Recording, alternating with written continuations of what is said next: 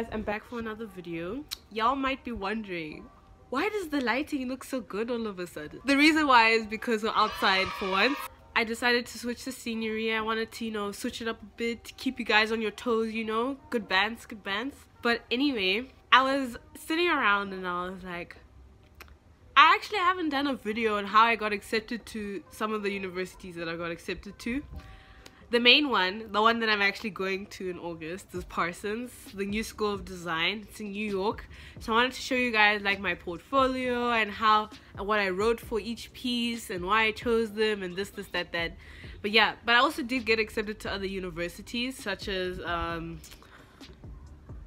there were other two in the UK, and I also got accepted into Polimoda, which is in Italy. So I'll be talking about my portfolio for those universities and how I got accepted to them. So for each university, what I did was basically write like one thing describing a piece, and then I'd use the same piece in the portfolios that needed it, So say I did like a pastel drawing, I'd use the same explanation for another university, for like all the universities' portfolio applications, so that it would be easier on me. Bear in mind, this time I was writing exams and these universities needed me to apply to them like quick, like they were not playing around. I needed to do those portfolios. I think the Parsons one was due like in the middle of my exam. Let me just get started for the video. So I'm going to be using my Parsons portfolio application as a reference as to what I wrote for each portfolio. You guys get it. I don't know, explain again, but yeah. So the first piece is called The Succession. It's a photography piece. It's a series of photography pieces, that's what it is. So in this piece, what I had done was I went into my room. I have this white wall that isn't covered with anything. I used that wall and I had tied my hair back. Luckily I had my natural hair then, so I was able to tie my hair back, and it kind of looks like I'm bald, but so I tied my hair back. And I used honey to I poured honey all over myself to give that like wet look effect, stickiness, stuff like that. So for this piece, I said, this series symbolizes deconstructing one's social appearance and personality as it starts to slip out. Hence the honey that is spilling out of the mouth and dripping out of the skin. I wanted to show how one's personality that is shown in the public may be socially desirable and admired, but at some point in time it starts to break down and slip out.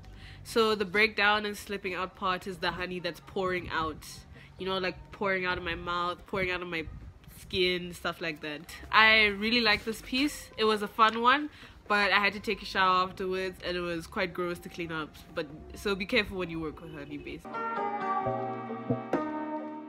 This one is called The Veiling. It's also a photography piece. With this one, I had made a veil out of a wire hanger. So I made the wire hanger into a circle, and then I used thread, so cotton, like a thread, sewing thread, to make like those sun goddess hats, sun goddess headpieces that you see celebrities wearing. I'll insert some here. But that's what I did. So I'd sew it into the middle and make sure connected, so it had a piece going out. There was just many threads going attaching around the hanger. And then after that, I sewed some white tulle onto the hat, so on top of the wire hanger which had the thread on, so it was easier to hang on. And yeah, I just made it look more abstract. It didn't really have a shape that it took. It was just an abstract veil hat type thing. So for this one, I said, I made this veil to express a new take on wedding wear. I wanted to express a different way in which wedding veils could be in the future, as fashion is ever changing, and if clothing styles can evolve, why can't wedding veils do the same? This one is called Inside the Mask. It's a photography piece. The model for this is Kaya. Shout out to Kaya because I know he'll be mad at me if I don't shout him out. So he modeled for this. In this piece, I did Kai's makeup. I did some orange eyeshadow here. I made him wear these pants that I'd worn to my sixth form dance. They had see-through sides on the pants, and they were loose. I also made him wear this golden nightgown that I had.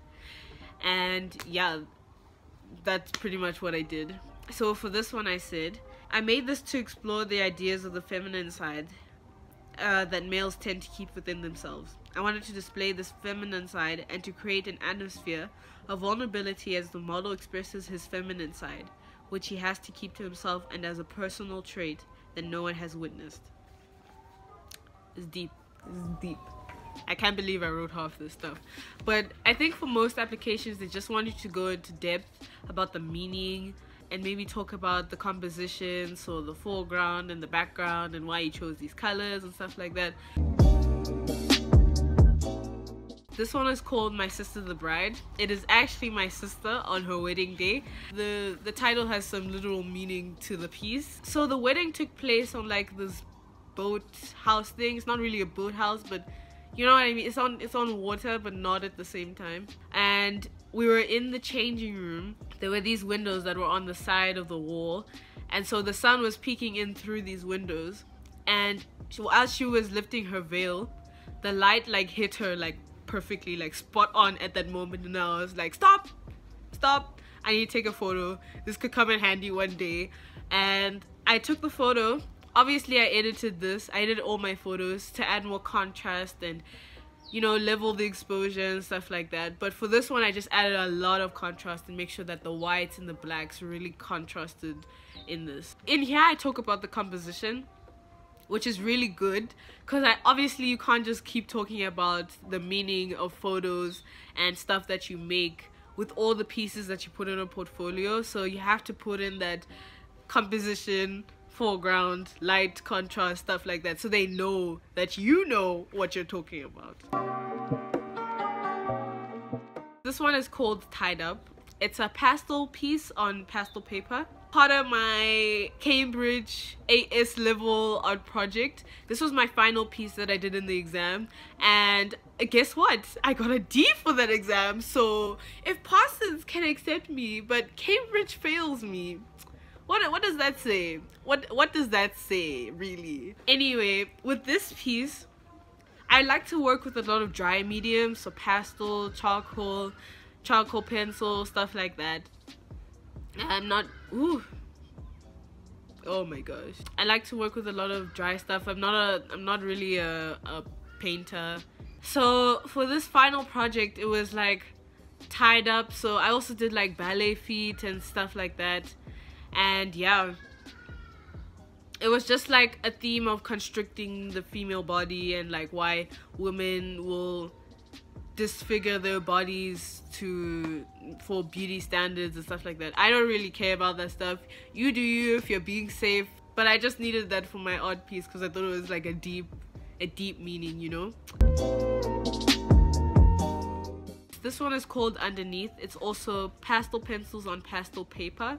This one, I had taken both my feet and I wrapped one up in sellotape so that it would get those like contrast of color, so those yellows and reds that you get when something is wrapped around too tightly around like your body part or something like that. And then I had used the ballet shoe from the other foot to show like what's underneath the ballet shoe. Technically it's showing the disfigurement of the one foot and the beauty of the other foot with the ballet shoe. So for this one, I had said, in this artwork I wanted to show the painful side of ballet, as ballet dancers' feet tend to become scarred and bruised. That one is so short, I know. I probably should have written way more than I did, but anyway. This is called The Fitting. It's charcoal pencils on charcoal paper. This one also linked to the theme of tied up. So the ballet shoe, the previous one, was also linked to tied up. This one, I just wanted to show like the fat spilling out of the corset and how uncomfortable it looks as well. The next piece is called To the Point. This is pastel pencils and pastel paper. This one, I had went to this ballet studio that like is just down the road from my house, and they had allowed me to take pictures of this one ballet dancer. I just used this one's feet, and I just wanted to show the beauty of ballet, and yeah, just to bring the fragility of it out, since you have the ballet feet that I did before and how it looks constricted and stuff like that. I also wanted to show the beauty of ballet at the same time. This is called my ancestors' constellations. This was part of my Parsons challenge, but I'm gonna go into more depth about it at the end because the actual challenge has a long essay. So for this one, it was collage art, and I also used pen, and so those ink pens, not those normal big pens. This was a true ink pen. I used the ink pen. I also used paint as well. I wanted to use like wild colors, you know, bring that Africanness out with the figure who is like wrapped in an African print blanket. And yeah, that's what I wanted to do. I just wanted to bring some, you know, culture into this, basically. For this piece, I said, this is my take on a modern version of the medieval paintings that depict holy figures.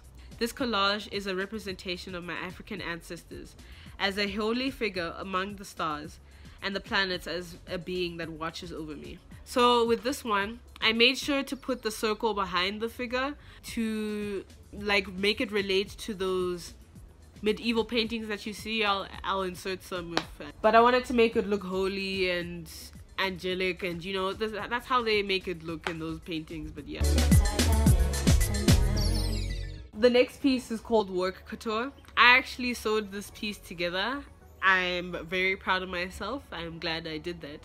The model is Nasira. Thank you, Nasira. Shout out to Nasira, my old roommate. With this piece, I had pinstriped fabric, and I was like, you know, it would look cool if I did some, you know, some work themed outfit. But at the same time, I also wanted to add that pizzazz. So that's where the white tool comes in to add the couture part of it. I don't even think I drew this out. I think I did the sketch after I made the outfit. I do that a lot. I know it's really bad, but when you have that inspiration, you just want to make things and you don't really want to plan it out. And my Parsons challenge is linked to my ancestors' constellations. So that's what it was inspired from. The model is Dawn Kakiroko, who's actually becoming a real model now. All of y'all check her out. So for this piece, your Parsons challenge has to be inspired by a piece from like within your portfolio. Obviously on the website, well, like it explains what the Parsons challenge is and how you can do it and stuff like that. But I basically made the dress linked to my ancestors' constellations. So I had also sewn this dress. This is what I had written for the essay. My Parsons challenge is based off the collage art I did for my ancestors' constellation. The way I went about completing the Parsons challenge was creating an artwork that tied together my past history that my ancestors' constellation portrays and the present time of my own future. In this artwork, I wanted to explore the connection that I have with those that came before me. Seeing as I will never be able to meet them in person, I wanted to interpret the feelings and emotion I have for the elders that I have been told about. Besides the blood connection with my elders that I share, I have a strong connection with the stars and the planets. When I face a crisis in my life, I gaze at the moon and the stars, as it has a strong calming effect on me. It has been said that when someone dies, they become a star in our vast galaxy, and I feel as if it is my ancestors watching over me, giving me the guidance that I need in the moment. My ancestors' constellation is a